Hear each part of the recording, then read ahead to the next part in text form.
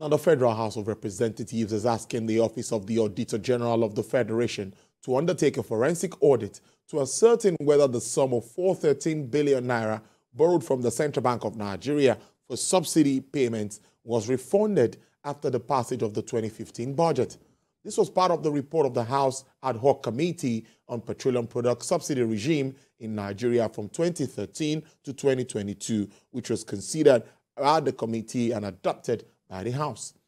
The House also urged the federal government to immediately design measures and palliatives to cushion the effect of subsidy removal for Nigerians through the provision of compressed natural gas buses with cheaper fuel consumption.